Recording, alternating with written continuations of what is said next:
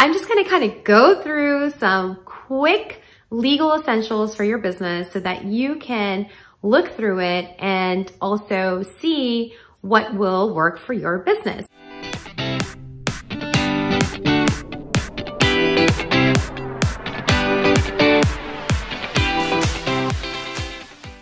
One of the elements of working on your business is also making sure that the legal ABCs are taken care of, that your legal essentials are in control and there is a working knowledge of what you need and what you don't need. You can figure out the holes in your business and where you need to pour in some more love, and also understand like what it means and not just be told that this is what you need to do. So the first and foremost, we're going to talk about entity formation. And whether you are starting a new business this year, or whether you're taking over a business this year, or whether you are already continuing your business and you're in year 3 or 4 of your business or year 1 of your business, entity formation is important. And it's important to think about it if you haven't already thought about it. Now, depending on your business and the risk levels of your business and your exposure to risk and also the tax consequences, there are certain entities that you may or may not choose. Some of the most common entities is a sole proprietor, a general partnership, an LLC, or a corporation, or an S Corp, which is a type of corporation. And so these are the most popular ones, but there's also limited liability partnership. There's also limited partnerships. There's also non-for-profit. So these all exist as well, but more likely you actually fall into the sole proprietorship or the general partnership or LLC. And if you are a sole proprietor or a general partnership, you don't have to register with the state, more likely than not. Now, each state has its own rules and own set of recommendations and requirements. But in most states, you don't have to register. Now, LLC, on the other hand, is a limited liability company. You have to file with your state for an LLC. Now, every state also has different requirements for that filing. Some states require annual fees for the filing. Some states require notification to the public, where there's a publication where you have to put it in and let everybody know, like New York does that. And so every state's different on their requirements of the LLC. And some states are just like pay once and you're fine. You're good to go. You just have to, pay franchise taxes or some other things like that. Now, with each type of entity, there is a separate type of requirements that you need to fulfill. So there's also a different level of risk exposure to it. And there's also different levels of liability that you'll have. And there's also different levels of tax consequences. And so these are kind of some of the things that you want to really look at when you're trying to consider what kind of entity formation is best for you.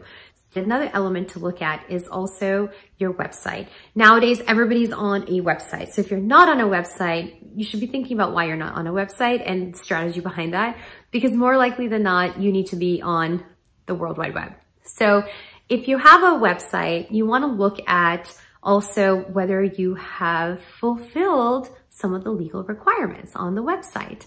And some of the stuff that you really want to pay real close attention to is your privacy policy and your terms and conditions. So privacy policy is required by law, and it is essentially just saying that how you're using personal information that is shared with you on the website. How are you using this personal data that your users are giving to you?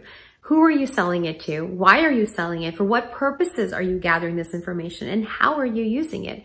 All of those things have to be part of it. And then you have to make sure that you're in compliance with the GDPR, or you're in compliance with the California state laws, or you're in compliance with some other parts of the world that you are frequently having users come into from. Because the thing is that if your website is such where it is pretty global and you are attracting global traffic, you need to make sure that you're in compliance with the most restrictive privacy policies out there. So that way you don't have to worry about that and you are in compliance with it. Now, writing a compliance and making sure there's a privacy policy there is compliance. However, You also need to take that one step further and make sure that you are actually practicing that compliance as well, that your business is actively doing what it says it's doing, because that would be the worst, right? So you want to make sure that your privacy policy is in alignment with what your business processes are, and your business's processes are in alignment with what your privacy policy is stating. Now, that takes me to the terms and conditions. Terms and conditions are not necessarily required, but I highly recommend them, and actually you'll see them everywhere. And the reason is because terms and conditions basically tells your user how to use your website, what they can or cannot do. And so you must have a terms and conditions. Like, you want your users to come on and you want them to respect your website. Your website's like your home. It's your business. It may not be a brick and mortar, but it's a brick and mortar on the World Wide Web, and they need to respect it. So what does that mean? That means that who owns the intellectual property that's sitting on your website? Who owns the pictures? Who owns the content? Who owns all the graphics and the logos and everything that you're doing? Who owns that? And how can your users use it? Can they send it to somebody else? Can they save it? And can they use it for themselves? Can they share? Can they copy?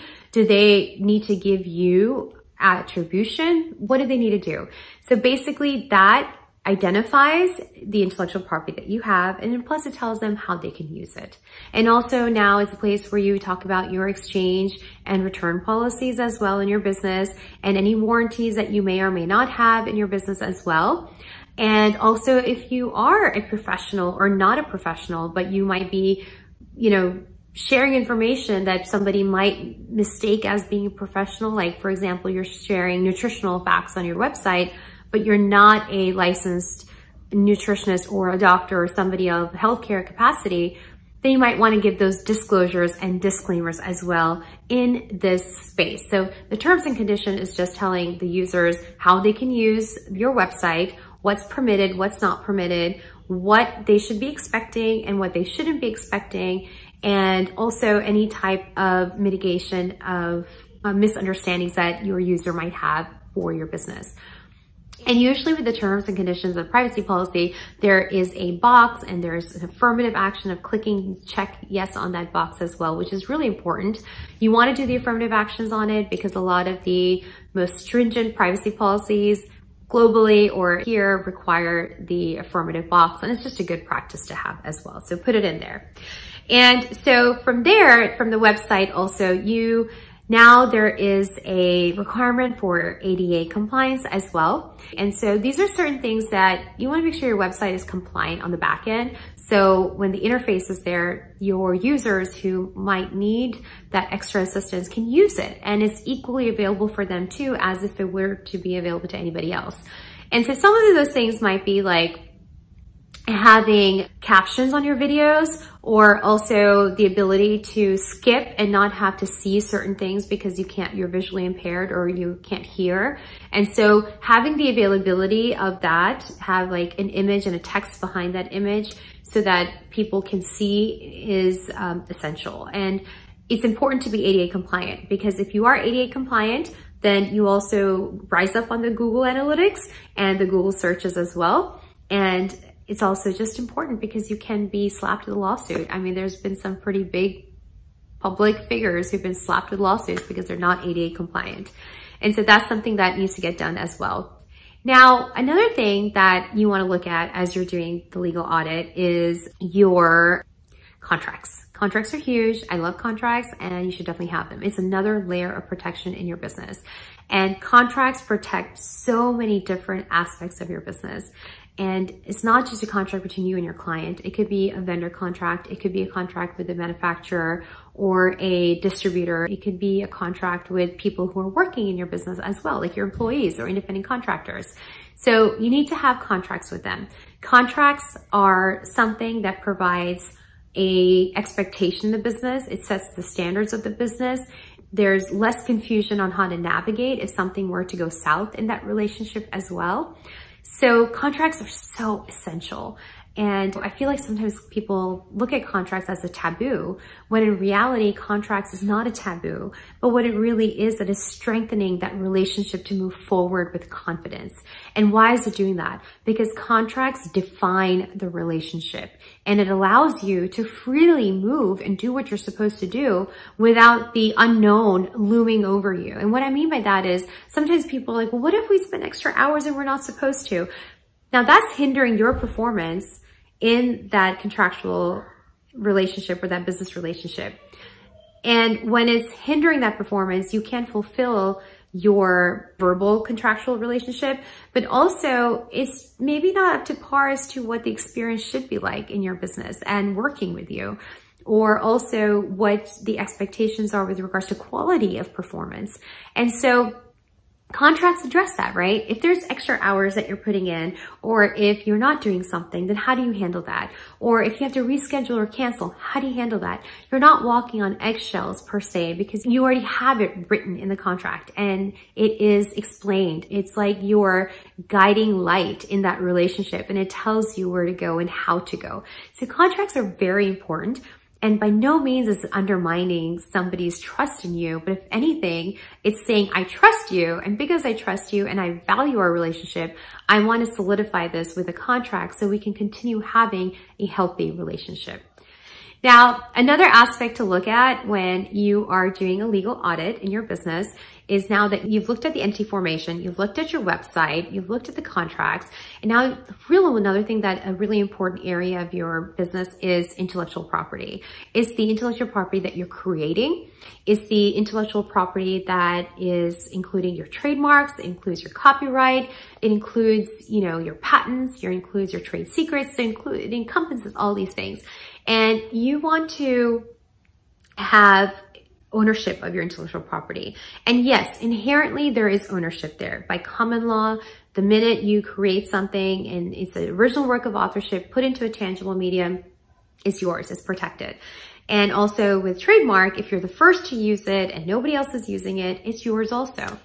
But really it can be hard fighting it, or it can be hard protecting it if you haven't registered it. Now, by no means am I saying you need to register everything. However, if you do have a course out there that you're earning a lot of revenue on, or if you have another distinct item that is copyright protected and you're earning revenue on it, you might want to consider registering it with the Copyright Office, because when you register it, now you've added another element of protection and also monetary repercussions also if someone were to infringe on your copyright. Similarly with trademark, if it's something that you love and it's something that you're committed to, whether or not you've launched the product, go ahead and file for that trademark, because you're protecting your brand. And again, with trademarks, you have to also police it and make sure nobody is using it, because the more people that use it, then you're diluting the brand also, and you don't want to do that. So you have to, beyond just registering a trademark, you have to also police it and make sure that it is being protected, nobody else is using it. So it's really important to kind of like look into it and see what areas that you are creating content. Are you creating pictures? Are you creating blog posts? Are you creating e-courses? Are you writing a novel? Are you writing something? All of these things can be protected by copyright. And then there are a lot of things that can be protected by trademark. And trademark is your descriptive marks of your business. And so that could be a logo, that could be specific colors to your business, that could be a specific design that represents your business also, like the Burberry checks. So intellectual property is very important, and I would sit down and think about all the things that you're creating in your business and if it's copyright protectable. And then I would also think about the descriptive marks that you have in your business, or marks that identify with your business actually, and think about them and if you can protect them by trademark and even by copyright. Sometimes you can protect them with that too. So I encourage you to look at these different aspects.